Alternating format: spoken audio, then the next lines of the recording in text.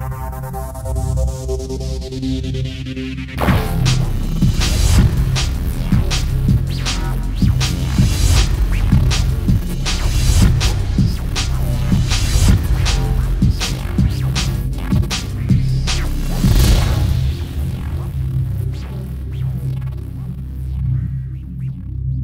off, we are both sick, so this will be a blast to make. I tried making a vlog earlier. It failed horribly. He was there. He heard it all. It was messy. It was bad.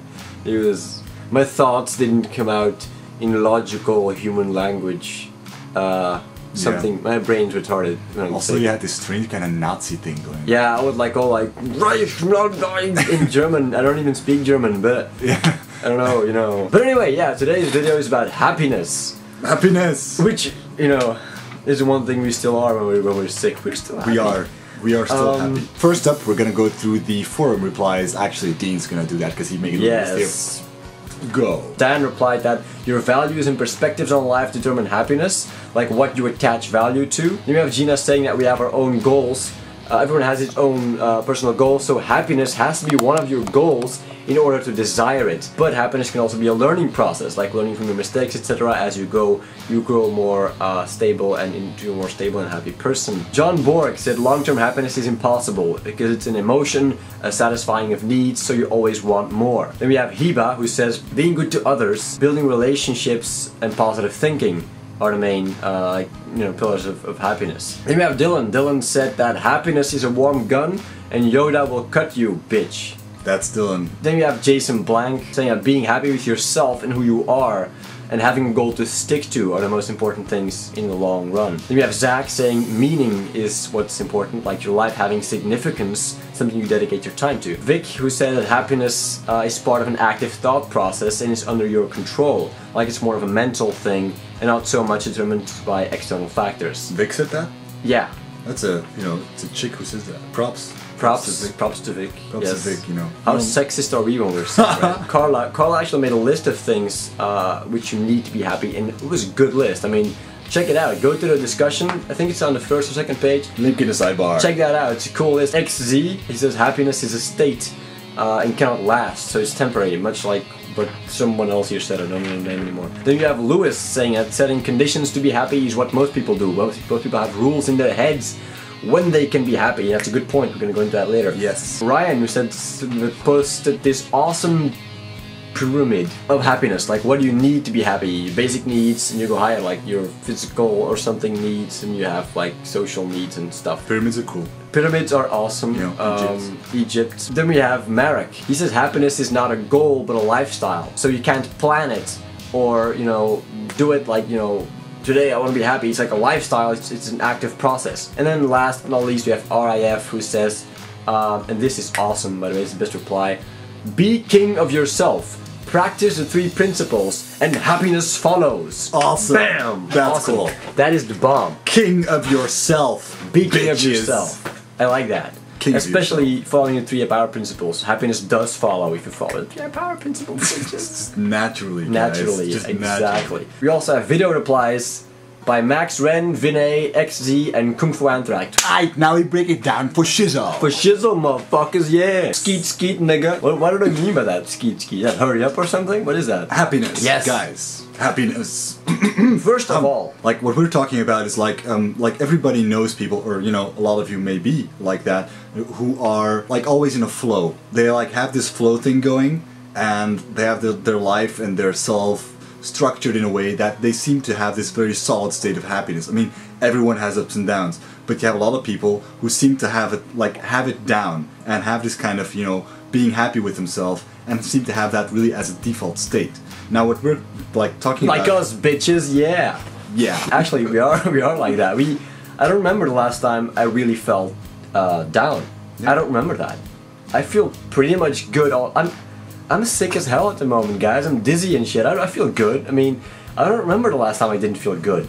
Of course, it's not like woohoo, good, good. So yeah, that's what we mean. Like, just a stable, solid, happy, feel good about yourself lifestyle. And how to attain that. The requirements for people to feel like this are basically on 3 levels. Like the pyramid posted by Ryan, I'll break that down to 3 levels. First is your basic needs, survival, you know, food, shelter, all that. Second are your social needs. Social needs are comprised of a good circle of friends, reliable friends that you can trust. Meaningful relationships, like a girlfriend in your life. A meaningful, loving relationship and good friends. People are social, we're all, you know, instinctively social. Of course, we're not saying that, for example, that you would die if you don't have good friends or don't have a girlfriend or a boyfriend or whatever.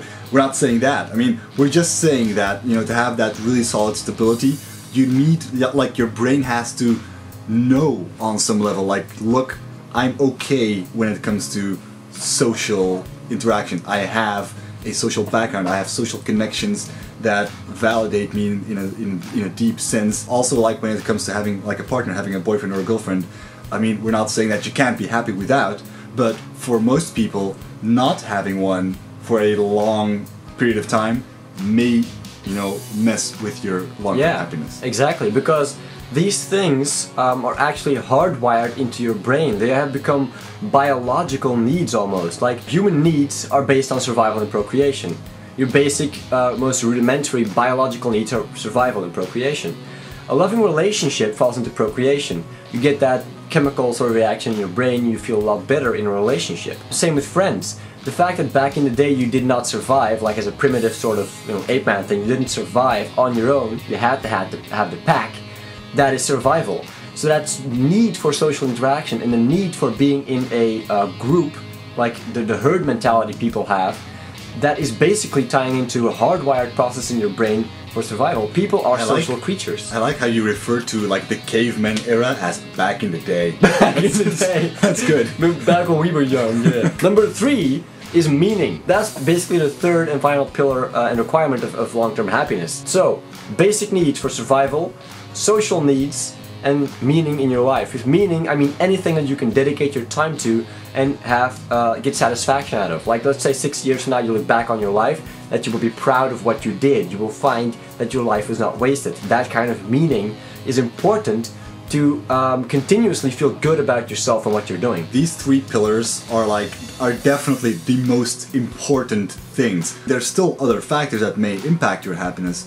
For example, like one big thing that definitely has a huge impact on most people, and that's kind of subconscious and most people don't really realize it, is the rules you set for yourself. Like subconsciously, you may have built up a set of rules that like your brain has started to believe in, like I can only be happy if I have this. Through, you know, whatever, social conditioning, your own set of beliefs, whatever, you have this set of rules that has accumulated where you say like, well, I can't be happy right now because I'm doing really bad at my job. Exactly. Or yeah, most people do not feel like they can be happy if they do not have certain criteria that are met. They look forward to the raise they're gonna get, or to the new car, or to holidays, or whatever. But until that criteria is met, they feel that they have no reason to be happy. They feel like, now I can be happy, but when I get that, I'll be happy. That's what I look forward to. I will get that, then I will feel a surge of good emotions, on to the next thing I look forward to. Yeah, consumerism has a massive impact on this like subconscious rule set that most people have for themselves. They have this thing where they feel like when they buy something, you know, could be like really trivial stuff, but just stuff that they've gotten fixations towards, then they suddenly feel happier about themselves. While the funny thing there is that that's the kind of happiness that you can generate for yourself without doing that stuff. I did it for a long time. Sure, you did it too. It's like, it's something that roots itself so subconsciously. Funny thing is, it's so easy to just have that feeling of happiness all the time when you let go of that kind of, you know, mindset towards consumerism. Yeah. Most of the desires that you get and make you happy are superficial, and in themselves should hold no power over your happiness. Getting good grades on a test, getting that new car, whatever. Take good grades on a test, for example. People that get bad grades feel bad, people that get good grades feel good, generally. What does that mean? If you get bad grades on a test, what does that mean? You have to do it again? You have to spend another couple of weeks studying? Is that it? Is that why you cannot feel happy? Like, your happiness is so precious to you, it's such a valuable thing to have, that why should you put it at the mercy of things which are so superficial or so meaningless in the long run as a raise or a good test. Of course, we're not saying that letting go of these rules is a fix for everything, because if you don't have those 3 key things, then letting go of these 3 rules can be a start, but it definitely is not, if you're someone who's in a more of a depressed state, there's most likely something in those 3 pillars that needs work. Yes, what happens to most people at some point in their lives is they lack in one of those 3 needs, and most of the time it's either the second or the third. People who do not have good friends, people who do not have a relationship for a long time and begin to feel subconsciously frustrated, people who do not have meaning in their lives. You graduate from college, you don't know what to do, and you feel like something's missing. This is very, very, very common. What most people do is they will impulsively, instinctively try to find things to latch onto to give them short-term happiness to fix that, not realizing the deeper problem, which is that one of these 3 pillars is lacking. People continue to go down that path. Exactly. And they end up actually, they just keep going, like until they're like 40 and 50 or something, and then they realize like shit, like they feel this lack and they feel like they fucked up. Yeah. And like they feel like they kind of missed the calling, missed the meaning of what they really could do with their life. In the end, it comes down to creating yourself. Basically, you're missing certain things to make yourself happy, and those are things you can, for a big part, create mentally, and for another part, you have to create practically. What you want to do is think about the problem at hand, think about the issues at hand, and fix them practically. Now, one thing that I actually haven't quite figured out completely myself is, aside from all these concrete things, there seems to be this really abstract stuff, like, when it comes to having a core, good, positive vibe. And meditation can really help you a lot in attaining that and maintaining that. For example, I myself, I naturally have a very, very, positive vibe at the core. I very easily am happy and amused with everything that's going on, even when things are going bad. This is kind of an area that I haven't really figured out completely myself. I'm talking about really your core emotional attitude towards life, making that a very positive one rather than a neutral or a negative one. I think a lot of it has to do with realizing, just knowing, not believing, really knowing just how much control you have over yourself. Most people end up in a spiral of negativity where you either have a victim mentality where you search for sympathy or attention from other people to fill up the gap in your own personality or your own neediness. And other people end up in a negative sort of thinking pattern where you just become pessimistic towards things. Yeah, actually I think that's a really good point. I think what you mean is it has a lot to do, if not everything, with making an identity out of your situation or not.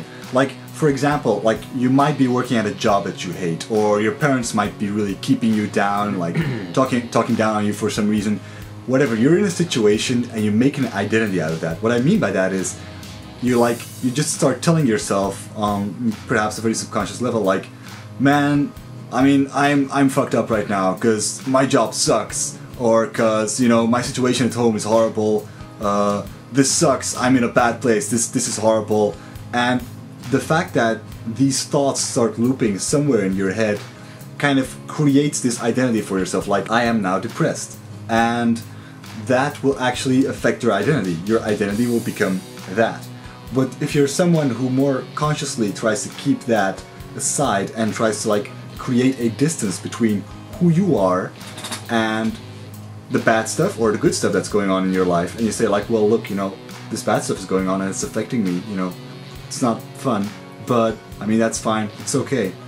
I'm still very positive at my core. I mean, that doesn't necessarily have to change who I am, and I mean, I still feel good about myself. I'm gonna take myself as an example. Back in high school, I was in a victim mentality. I was the kind of person that through a few bad experiences saw myself subconsciously as a victim. I was out for sympathy. I felt that when something bad happened to me, it was not my job to fix it. It was the other people's job to have pity, to sympathize with me, and to recognize the fact that I was having trouble with that. And I put that responsibility on other people. In that position, it's very easy to subconsciously take the victim mentality and make it into an identity. You feel entitled to that sympathy. You feel entitled to people's attention. You feel like you've been done wrong. and other people need to fix that. That is something you never want to do. You always want to be aware of the power you have over yourself, as well as the responsibility you have to keep yourself under control and keep yourself in a state of mind that you want to be in. Because you are the only person who can eventually make that change. You decide your identity. You decide your positive or negative core. You are the person. You are the person in charge of your own life and your own character. No one else. Power! Yeah. We hope you guys are happy. We hope you guys are happy. Yeah. Also, yeah. Also, I think yeah. it's important for all the people to come to iPower. Yeah. To be happy. To be happy. Yeah. It works. It works. Yeah. iPower. It works.